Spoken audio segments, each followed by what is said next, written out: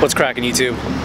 Today I spent a lot of it just cleaning my car. It needed a much needed cleaning. I've just been neglecting it, driving it everywhere. And I also said I would do another thing, would show you a better installation of the JDM rear speaker pods.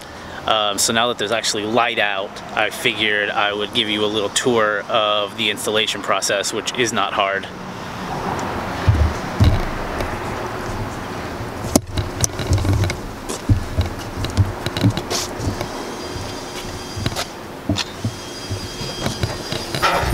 Cool, so the DX flap will work just for future reference.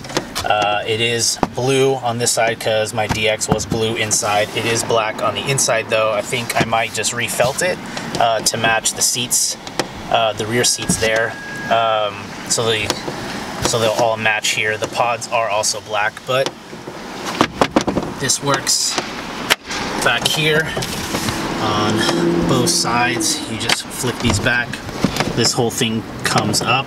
My rear panels are blue too. I'm trying to convert it, but it's a slow process and things are kind of hard to find. I moved my battery to the rear, but here we can move this forward a little bit and I can get you a better view down here if you can see it. Sorry about the camera. So there's a bolt here and there's a bolt there, and both of them should just hook up through the stock holes.